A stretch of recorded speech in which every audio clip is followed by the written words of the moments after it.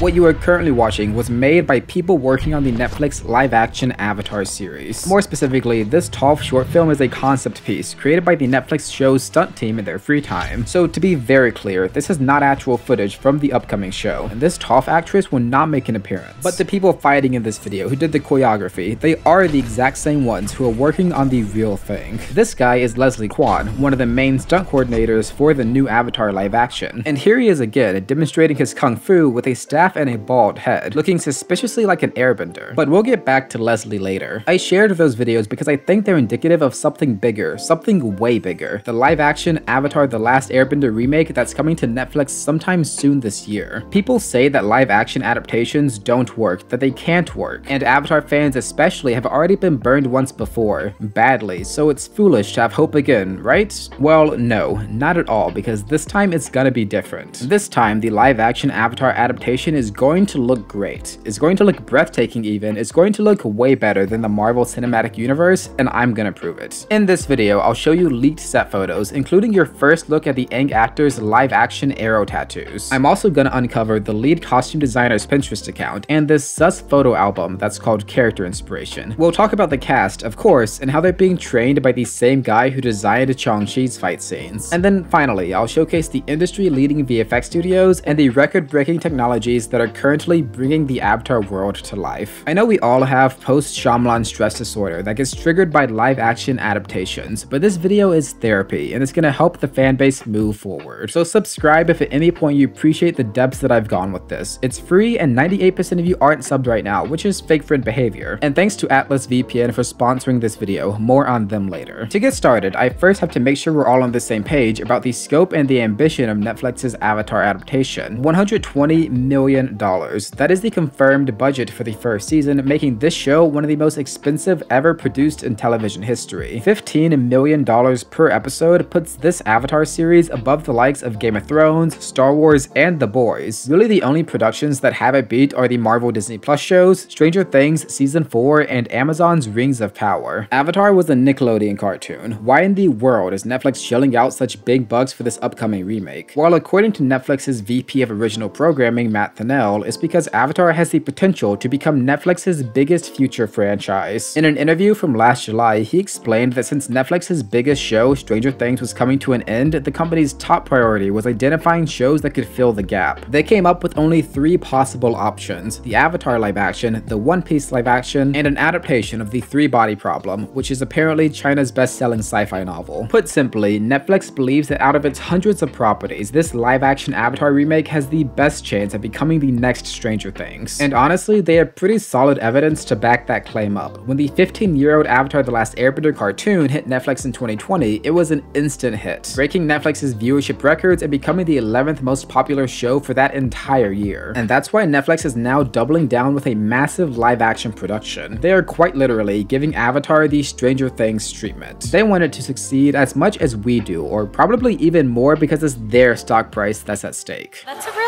really special project because I feel like it's like your Asian American Game of Thrones or Lord of the Rings. Like, it's a big show, very big show. Peter Friedlander, another top Netflix exec, did an interview with the Emmys last year where he randomly brought up Stranger Things and Avatar as examples of spectacle TV, which he described as, quote, a hybrid of incredibly visually stunning work married with long-form storytelling. And Avatar must be living rent-free because he brought it up again just a few weeks ago, saying, it's pretty special. Just as an IP, it's very special. And we want to handle it with deft hands for the fans and to also bring new life to it in a way that that both honors the original and celebrates its new iteration. It's a stunning spectacle. These shows are very big productions, and it takes a ton of time both on the production side and in post, so you have to respect the long journey for some of these shows to deliver what hasn't been done on television before. Whether it's Avatar or One Piece or Three-Body Problem, these are big visual spectacles that you have to honor the process and respect that when you're on the visual vanguard of storytelling, it takes trial, error, and time to get right. But that's the intent. That's the hope, that you're bringing eye candy matched with impeccable storytelling storytelling into these worlds. Now, before you say who cares about some random execs rambles, you should know that Peter Friedlander is Netflix's head of scripted series. The only person above him is the CEO, proving that Avatar is a #1 priority for the company's top decision makers. This isn't some throwaway project like those Cowboy Bebop or Death Note adaptations. Avatar is in much better hands. All of us who worked on this program are fans of the original animated show, including all the executives at Netflix. And now with Netflix hyping up their live-action Avatar as the visual vanguard of storytelling, let's briefly take a look at Marvel and how the state of their VFX became akin to a train crashing in poorly rendered slow motion. 2022 was a rough year for Marvel. Not only did the oversaturation of mid-MCU projects finally start affecting their audience turnout, but the company suffered from an ongoing PR nightmare as they faced public backlash from their own VFX partners. Hating on the MCU also became mainstream last year, so I want to make it clear that this is not one of those videos. I'm still on the Marvel bandwagon, and I'm actually one of the few people I know who is still fully caught up with every single MCU project, even She-Hulk. So as with all the love in the world, when I say that Marvel, you can do better than this. I mentioned before that MCU shows are among the only ones ever made with higher budgets than Netflix's Avatar live action, and the Marvel movies have even deeper pockets, so why am I so confident in the upcoming Avatar series even when the more expensive MCU has been looking worse and worse? For great visual effects to be fully realized, 3 things are required: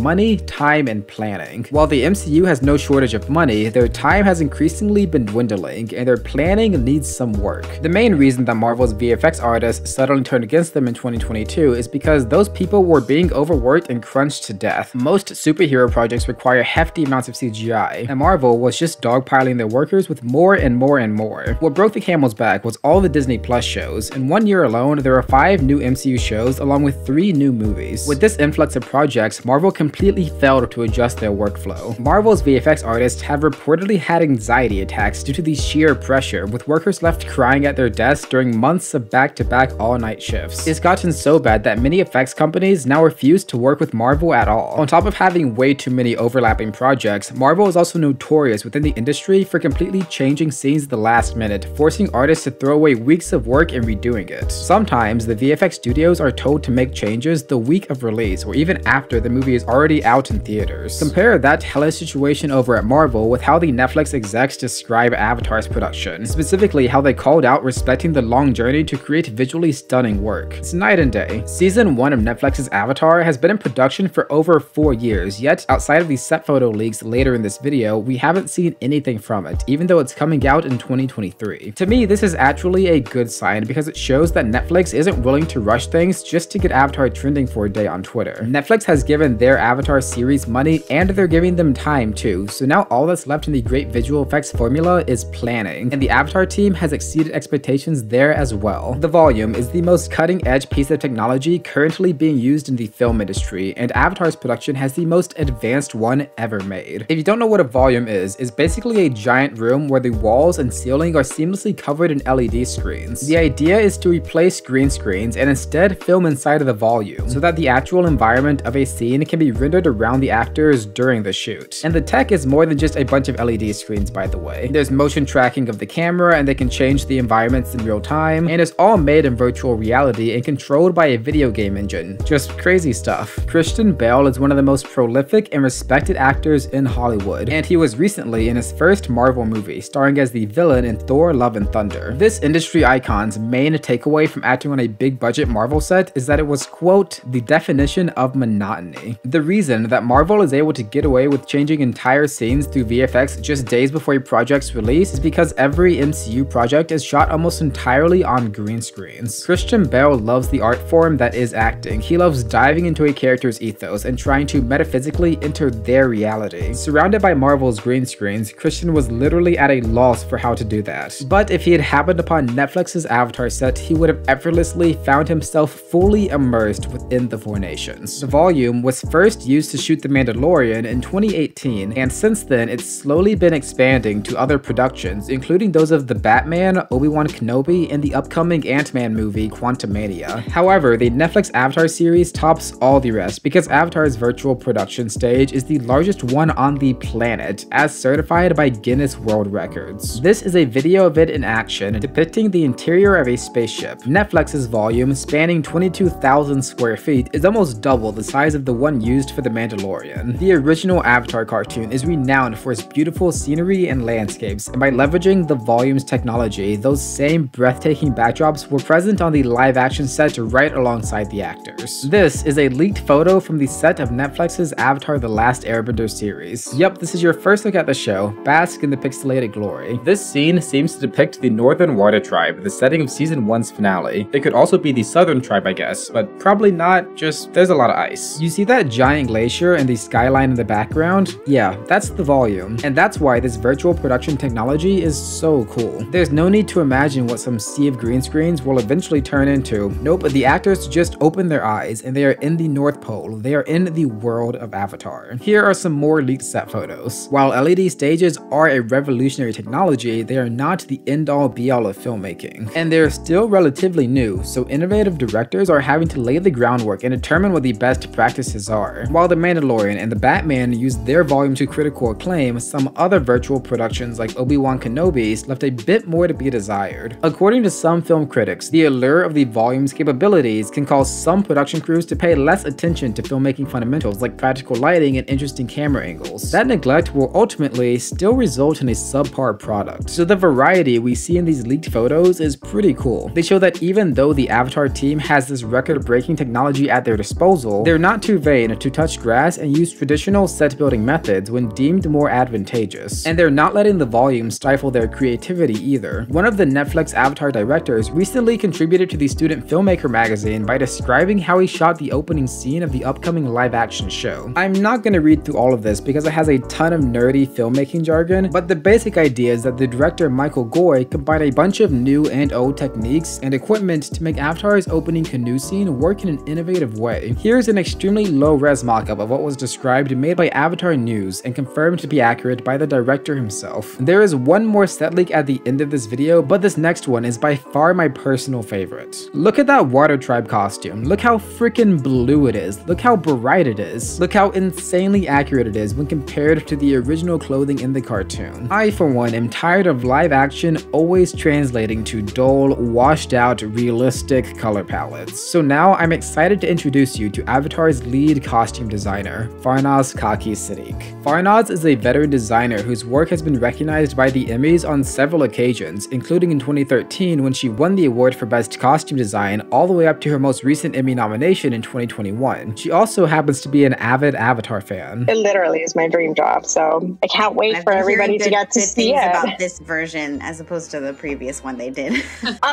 Yeah, we don't talk about that one. Farnaz gets even more interesting because she has a public Pinterest account, which is essentially a glorified online photo album. One of her saved photo galleries is straight up called Character Inspiration, and it was last updated 9 months ago when they were still in the middle of filming. We're all super nosy, so while you peek at some of the very same pieces that inspired Avatar's lead designer, I'll play a clip of Farnaz describing her experience working on the show. It's a fan favorite. It's one of my favorites. I'm a huge fan of the show, and to actually have a chance to work on it, it's been an unbelievable experience for me. Every time that we create something and we'll see it in the fitting or we'll see it on camera, I kind of shed a tear here and there for it because I'm like, I can't believe it's actually happening.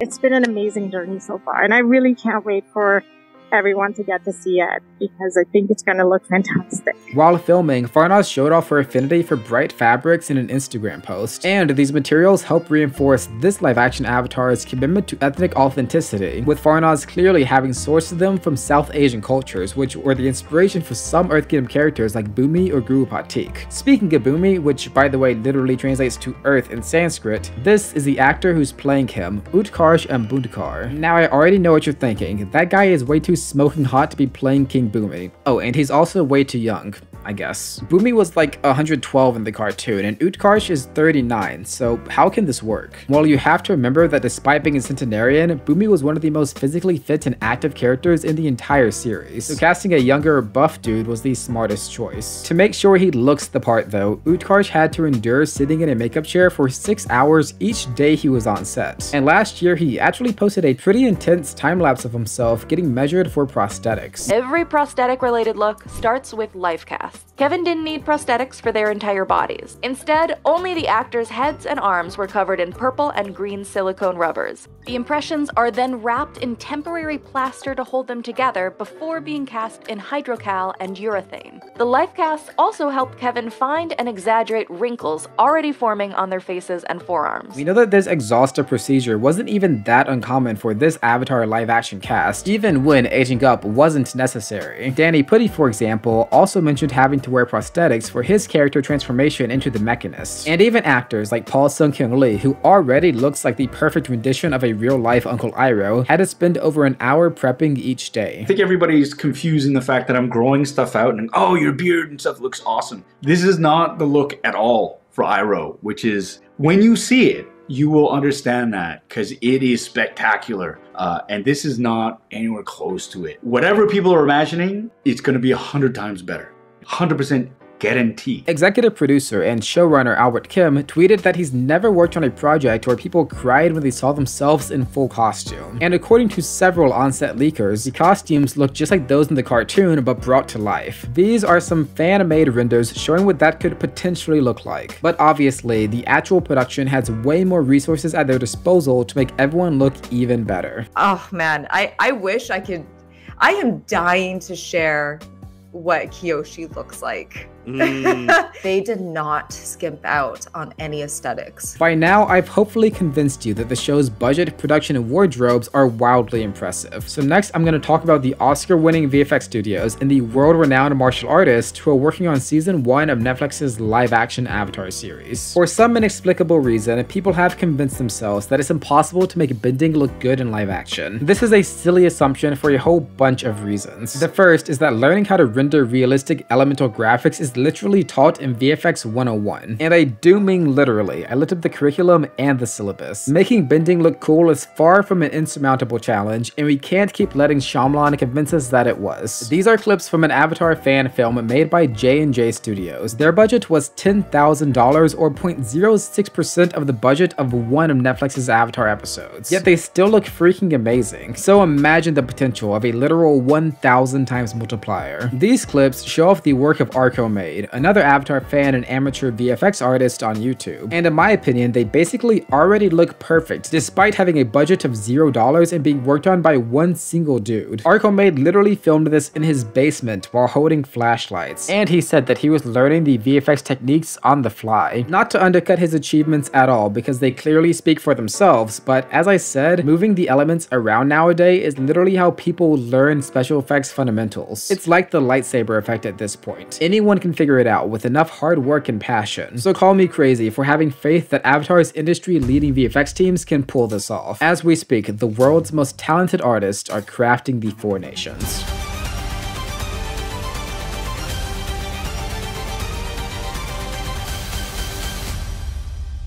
Netflix's Avatar is collaborating with a bunch of specialty VFX houses that are lending their expertise for very niche assignments. Some are working on the volume, for example, while others specialize in previs or simulated clashing armies. However, the main visual effects studio working on the live-action Avatar is DNEG, and they are the 7 times Oscar-winning, certified best special effects artist in the world. DNEG has an extremely impressive track record, and I wanted to check out some of their movies, but I discovered that none of them are available in the US version of Netflix. Fortunately, using today's sponsor Atlas VPN, I can change my online location and gain full access to the global Netflix library. While I show off some of DNEG's work, I'm going to demonstrate how you too can use Atlas VPN to watch each movie while also protecting your online activity. Atlas VPN is a tool that encrypts your internet traffic and keeps all your data private. It hides your IP address and protects you from hackers, malware, and your internet service provider, who, by the way, can see all of your online activity even when you use incognito mode. Atlas VPN puts a stop to that nonsense. It makes it so that the only person who can access your data is you.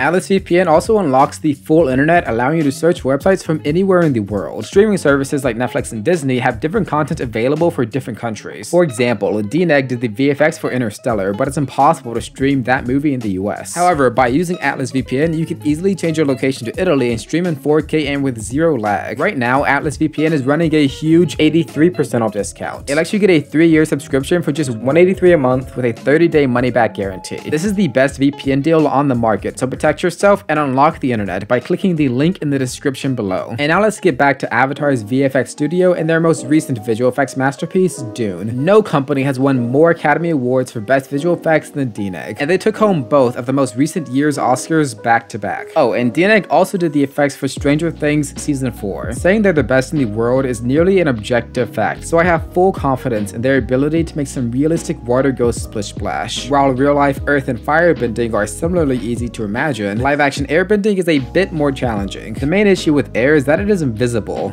Duh. So they'll have to be slightly creative when choosing how it's depicted in the Netflix live action. Recently, in the Marvel movie Shang-Chi, there was one fight scene that Avatar fans instantly gravitated to due to its allusion to realistic airbending. Like, this looks perfect, and I think Avatar fans would be more than happy if the Netflix show's airbending took notes from these scenes, or even beyond them, honestly, because the entire Shang-Chi movie is filled with incredibly epic and satisfying fight choreography. Despite its flaws, Shang-Chi reminded us how awesome a fight scene can be when you cut back the noise and focus on the fundamentals. These fights look so good because the actors were specifically trained by traditional martial arts masters, and those same masters also helped design the fight scenes to make sure they looked authentic. Alan Tang was the fight instructor who oversaw Shang-Chi's production, and now he's in that exact same role for Netflix's live-action Avatar. Alan is a Wing Chun master and a Wushu world champion. He has decades of experience training both Hollywood actors like Shang-Chi's Simu Liu and also Olympic champions as Canada's national team coach.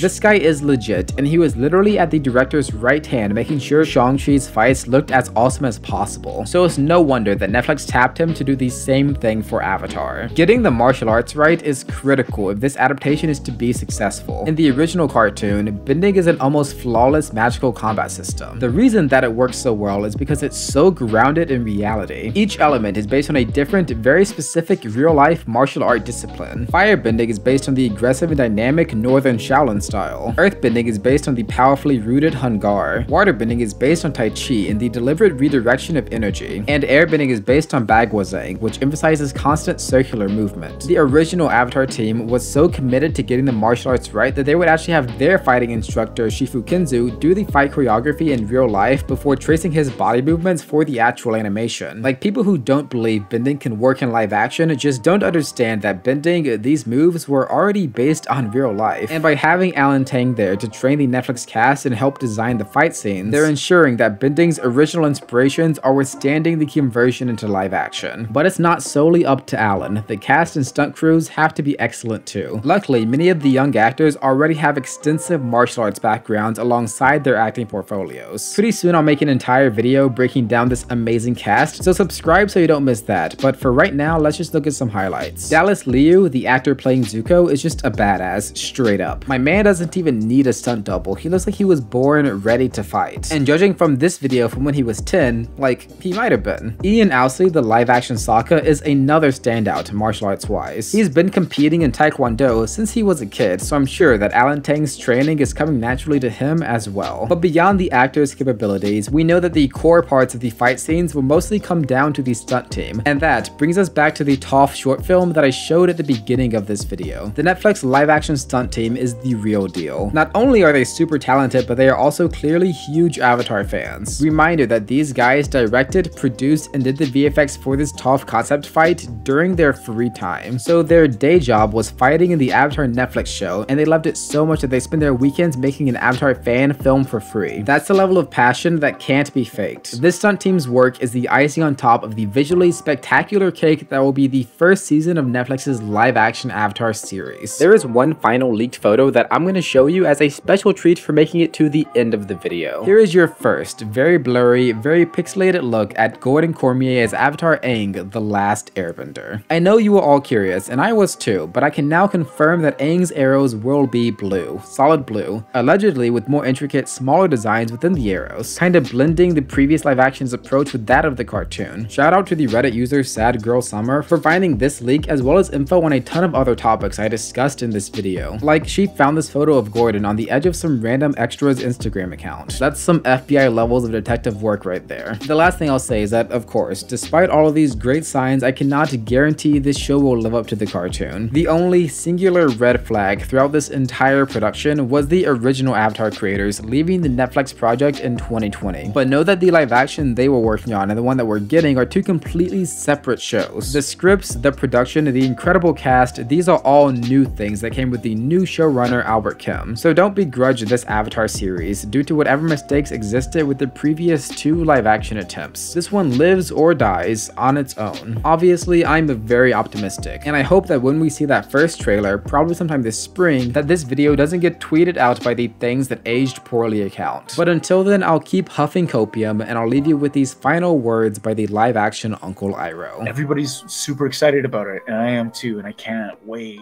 till we're able to share more footage, more information with you. Somebody leaked photographs of Avatar, like the set in the volume online. I saw that, and I tell you, that's not even a tenth of the awesomeness that is out there. It's gonna be something special. So